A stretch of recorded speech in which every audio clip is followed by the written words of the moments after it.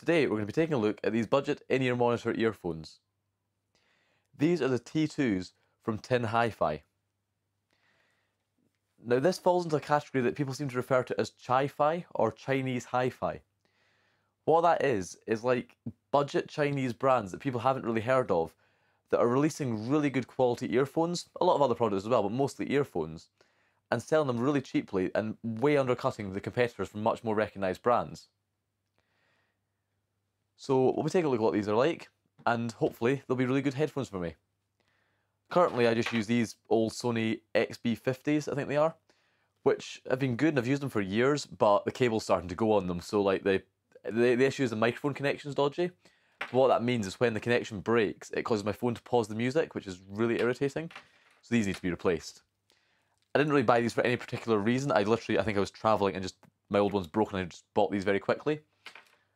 So we'll take a look at these. Hopefully these will be pretty good. And the cool thing with these is the price. These only cost £42, which is a lot for basic in-ear headphones, but these apparently are really good quality. So we'll take a look at these headphones, but what we'll also do is later take a look at this adapter here, which we'll be using to convert these to work over Bluetooth. So we'll take a look at that in a minute, because it's quite interesting how these work, and it's something I've not really seen on other, well, I've never had headphones that have done this before. But yeah, let's take a look at these. So we get these out of the box first. As you can see, I've not opened it. I want to give my full first impressions on camera. So try and get that open.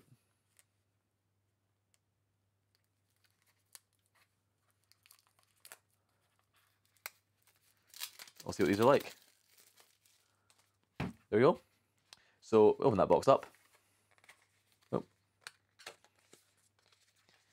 Obviously there's not much on here, there's a lot of Chinese writing. I don't know if these are like targeted for the Chinese market or they are actually just made for export, but just, yeah. It's quite cool because they undercut all the other brands because they're not really marketing them as much. And when I said these were £42, that was from Amazon. There's links in the description. You can actually get them even cheaper on AliExpress, but I wanted to get them quicker, so I thought I'll just buy it directly from Amazon. So we've now got them out here. And you see they come in a sort of like leather effect box. It's quite fancy. It's not what I'd expect from a cheap Chinese product. There we go. So in here, we've then got some manual, fairly standard. Although is there any English in here? Is that entirely Chinese? Yeah, I think these are actually entirely in Chinese. No, there's English on the back, but yeah, you shouldn't need these, just earphones. And here's the earphones themselves. So what you'll notice here straight off the mark is the cables aren't pre-attached. These use an MMCX connector, which turns out is a standardized connector. So the connector on the earphone there is a standard connector, so you can replace the cable. And that's what sold me on these, or really on any other MMCX headphones. And that it made me say I want ones that have these, and I happen to go for this particular model. And that's because every set of in-ear headphones I've had before, it's always the cable that fails. I've had the cables fail where they connect to the earphone, I've had the cables fail where they connect to the phone, or to the 3.5mm jack, like my current ones. And I even had a set, I think it was Sennheiser CX 3.0s, I think, where the cable worked fine, but it just degraded over time and the rubber became really sticky. It was like bizarre. It became like a really sticky rubber material. So that's why I got these, because in theory I should never need to replace these because, well, the cable's replaceable. So pull it out, and in here you'll then see you have the cable. It's quite an interesting thing. It's like actually like rough, like it's twisted wires without an outer sheath. So feels a bit unusual. I'm not sure what I think of it. Like those are like individual wires twisted together, but they're actually literally just twisted together. You can untwist them like that. They seem fairly tightly twisted, so hopefully they won't unravel in transport. But yeah, that's kind of interesting. But on the end there, you've then got the two connectors to go to each earphone. And at least work out which way is the right way round. That's the right one, which I think's usually the red colour. Actually, yes, that's how it fit in my ear. And in theory, those just clip in like that. Yep, and that's very secure. So that's my only fear, is if these weren't secure, they could then pop off, but yeah, that feels really secure on there. Cool, so that's two earphones you've got there. You've got these two sort of just regular type tips on there.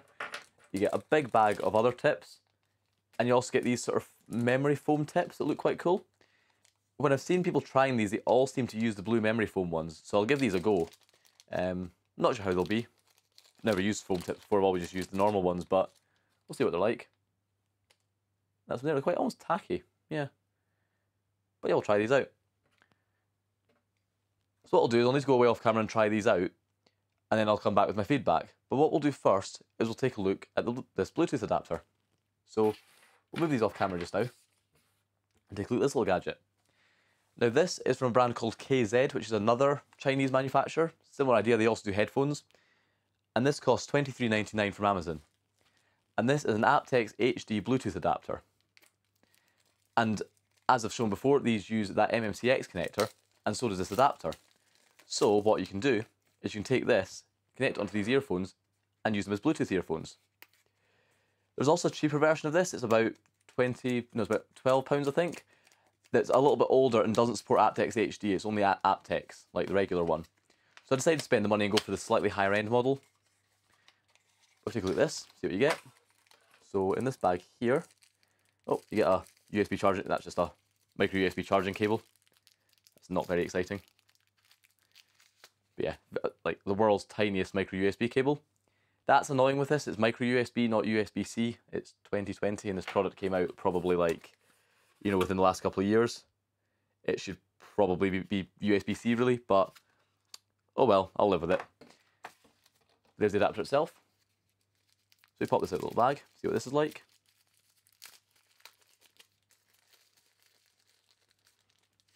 So what you get in here, get all that off camera, you get this adapter. So, now interestingly that's grey. I'm pretty sure it was black in the picture, but it's not a problem. That definitely isn't the right colour. I mean, I'm not complaining, it's fine, and actually the grey kind of goes with that, so that's okay. That's one thing with these like cheap Chinese products is that, yeah, colours and stuff just change randomly. What you've got these two bits here that go around your neck. You've then got the controls on one side, and then you've got these MMCX connectors. So what we can do is we can take the earphones we've got here, pop off these connectors, which, like that, there we go. That was pretty secure, so I'm not worried about that coming off by accident. Again, like that, take that off. And then again, if you find the left and right, so that's the right one. Push that into there. Click. Push that one into there. A bit stiff. There we go. And what I've now done is I've converted these wired headphones into wireless ones. So I can now use these with Bluetooth. So this is really nice. So it means that I can not only replace the cable if the cable fails, or I can upgrade it to a different type of cable, I can also move to things like Bluetooth. And then the other benefit of this, rather than just buying a set of Bluetooth headphones, because I'll probably use these with Bluetooth most of the time, is that I can replace bits. So if in the future a new standard of Bluetooth audio comes out that's better, or this adapter fails, or the battery degrades with time and the battery life becomes poor, I can just replace this 23, 24 quid cable and keep the earphones that I like. So it just makes things a lot more flexible. And then if I'm going on a long flight and I don't want to have to deal with Bluetooth or the battery life or anything like that, I just want to plug them in just to get rid of any faff, I can just pop the Bluetooth cable off, put the regular cable on, continue to use the exact same earphones with the same sound that I'm used to, but just have them wired. So it seems like quite a flexible way of doing it. And even though these earphones were more expensive than I would probably normally spend on earphones, because I don't use these for much, I just use them for travel, I shouldn't need to buy another set again, because every set I've replaced in the past has always been a cable problem. So, I mean, the cable's replaceable. So, unless the driver on these blows or I want a change, I shouldn't need to replace these. So what I'll now do is I'll run away off camera and I'll just try these out. I'll see what I think. I'll test them with both the wired cable and the Bluetooth. And yeah, I'll just come back with my feedback. Okay, so I've been trying these out for a couple of days and they're absolutely excellent. These are single-handedly the best in-ear headphones I've ever used. Now, obviously I don't test a lot of in-ear headphones, so I've not tried anything higher end than this. But for context, I normally use the sort of ones between the maybe £30 to £50 mark from things like brands like Sony and Sennheiser. So I've used various Sennheiser CX type headphones, a few different Sony ones, and these have blown all of those out the water. And for £41, they're absolutely brilliant. So yeah, so obviously there's the two parts here. There's the Tin T2s and then there's a Bluetooth adapter. So for the headphones themselves, they're absolutely brilliant. The build quality is excellent. The sound is great. I'm trying to almost, it's hard to describe sound and also I can't play it to you, but it's just very even. Every other set of in-ear headphones I've had like this have always been like really bass heavy and had quite muddy highs. And I think it's because what they do is they go, well, the average consumer is like, woo, bass is good, I want bass. So they massively boost the bass on them. I mean, these are literally the Sony Extra Bass is the branding on these. And they massively boost the bass to make them sound powerful, but then the highs become a bit muddy. Whereas on these, you've got bass. It's not overpowering, it's not ridiculous, but it's very clear. But then the highs are great. So the vocals are really clear. If there's like a hi-hat or a higher frequency in the song, you hear it really clearly. And it's not sibilant, which is good. It's interesting, it's like as close to being sibilant as it can be without actually being sibilant, which is great. I use DT770s at work, and they can be a little bit sibilant at times. With these, I've not really sensed any sibilance at all, so they're actually really, really good for that. But the highs are just so clear on them, it's really, really good. So yeah, if you're looking for really good sounding in your headphones, these are absolutely brilliant. The tips are also great. These foam tips work really well for me anyway. They squish up, they're like a memory foam, so you can all see there, if I squeeze them, they maintain their shape for a little while. So when you put these in your ears, they don't fall out, they stay in, and they block out a lot of outside sound, which is great. Now bear in mind, if you did have really small ears, you might not be able to get this in. For me, it's marginal. I can easily get them in, but it does take a little bit of force. If my ears were much smaller, I would probably struggle. My only concern with these is from like a hygiene perspective, is unlike sort of regular tips like this that are just solid plastic, these are more of a sort of foam material that feels a bit porous. It feels like those cheap, earplugs you'd use in like a loud work environment. It's a bit porous and spongy, so I'm not sure, like, could earwax or bacteria or stuff like that get trapped in this? And I can't easily find replacement tips. Well, you can find third-party replacements, but I can't find these from Tin HiFi themselves. So I'll be interested to see how these hold up with time, if they'll end up like getting stained or mark or anything with time. So they seem fine, but yeah, from a hygiene perspective, because they are a little bit porous looking, a bit concerned, but they definitely work really well, so I'm going to keep using these ones. However, if you want to use other types, I've never seen a set of headphones that's come with so many different sizes of regular tips. So if you struggle to get headphones to fit your ears, these are a great option because there's a huge number of different sizes you can see here of all different tips. So that's really good. Next up is the cable. So this is the cable it comes with. This is almost a bit of a complaint. It's not bad. Like, I mean, he says having it totally tangled off camera.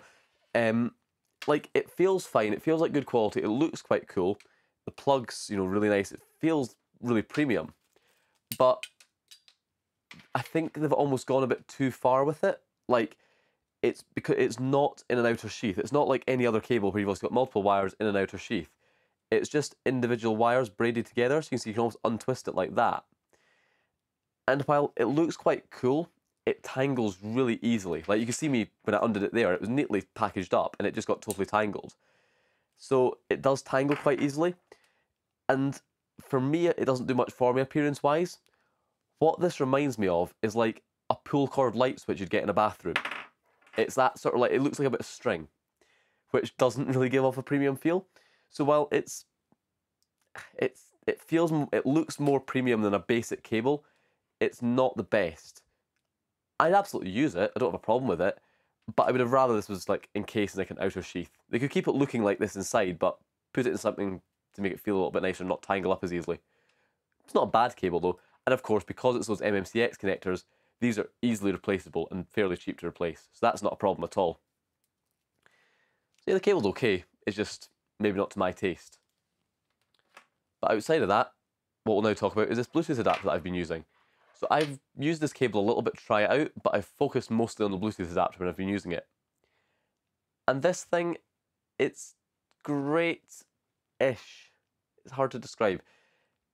For the price, for the 20 odd pounds it costs, this is excellent. It's really good value. The sound quality is great. It goes pretty loud. The sound quality between this and this cable, I can't tell the difference. What I did in my testing is I connected this cable to my laptop and connected it to one earphone, connected the Bluetooth adapter to the laptop and connected it to the other earphone.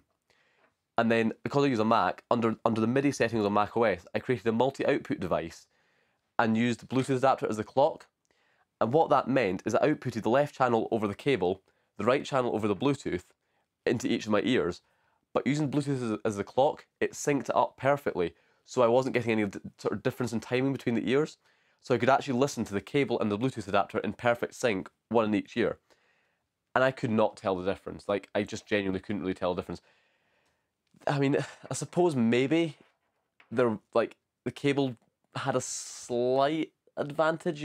I think there was a slight bit more clarity across the board, but, which goes against me saying there was no difference, but there maybe was the tiniest little different benefit towards the cable, but it was so small that this thing still sounds great. And bearing in mind that was on a Mac, which doesn't support aptX HD, on a phone it would sound even better. And I think when I went between the Mac and the phone, this did sound better on the phone because the phone was Android and supported aptX HD. So yeah, the sound quality of this is brilliant. I saw some people complaining about background hiss, and it does have that, but it's low enough that it doesn't bother me. I imagine that might be an issue depending on your earphone. If you had like really sensitive earphones, the hiss might become more noticeable. But with the T2s, there was a hiss if there was total silence, but it wasn't a problem. As for any other like complaints with it, nothing too major. I would much rather it was USB-C than micro USB because my phone's USB-C, my laptop's USB-C. I've always got a USB-C charger with me, but now need a separate cable for this. So that's a bit annoying. The battery life seems brilliant and it charges really quickly, which is good. But one thing I found when I was using it is at one point the battery died and it made an announcement saying low battery. And I thought, okay, that's good, you know, low battery, that'll give me maybe half an hour of playtime remaining. No, it gave me about 30 seconds. So it was like low battery, 30 seconds of play, cuts off. And I'm like, you know, give me a bit more notice to charge it than 30 seconds. So that's a bit of a complaint. Okay, so I thought I'd now quickly talk about the fit of these. So we've got the earphones here, and if you put them around your neck like that, like the way you're meant to put them in, you put them around like that, and then they go over your ears. The wires on these are permanently curved. Unlike the cheaper one, which is the non-aptX HD model, that cheaper one's meant to have flexible wires, so you can bend it to be straight and have it hang down like that. On these ones, the cable's permanently curved, so you have to have it over your ear like that, which is fine, I suppose. So that one goes in that ear there, and then this one goes in the other ear here. Need to make sure I don't shout here because I've got earphones in. And then the cable sits around your neck like that, and you've got the buttons here on this side. Now, the issue with this is you've got a very flexible cable around the back of your neck, not a solid band. So what that means is if you're moving a lot or you go to adjust the buttons, it's very easy to pull the whole cable round to one side, and then it looks ridiculous and you're constantly pulling it back round. So it works, but it's not as good as a lot of other earphones, and it does look a bit, there's a lot of cable. So it works fine, but it's not the neatest. What I actually end up doing when I use it is I actually don't do that. Instead, I put it in my ears like that, and I end up dropping this cable in the front of my shirt. And while it's not how you're meant to do it, I find this is a lot more comfortable. It looks a lot better. I've not got that cable dangling all over the place, and I can still access the buttons here. So that works for me. Whether that works for you or not is up to you to decide. But yeah, it works pretty well, but they're not as comfortable as ones that would have a solid band around the back. However, there is a benefit of this, call it a microphone, is that if you have a solid band at the back, it's quite stiff and it's hard to transport. Whereas this, because it's this wire, you can just quite easily crumple it up and then sort of stuff that in a pocket. So it's a bit of a trade-off. You've got the trade-off between having a solid band and having it fit better around your neck, or having the flexible wire there, where, yeah, it looks a bit rubbish around your neck, but you can stuff it down the front and that's okay. But it's much easier to transport. So yeah, I'm not a fan of wearing these around my neck. I'd much rather drop them down the front. But yeah, that's just worth bearing in mind if you're going to wear them, that you do kind of have a lot of wire there to deal with, and that the wire here is permanently bent. It's not flexible like it is on the older model. So, a few minor complaints with this. Bluetooth adapter, this isn't earphones, this is just Bluetooth adapter. So a few minor complaints with it, but it still sounds excellent. So I do recommend this. You might want to go for a higher end one if you want a nicer cable and stuff like that, but for the price, it does work really well. So there you go. That was a look at the T2 earphones from Tin HiFi, as well as this aptX HD Bluetooth cable from KZ. So that was a sort of 2-in-1 review, looking at the two products combined and how I'm going to be using them. So it's more focused on my impressions and my experience with my use case.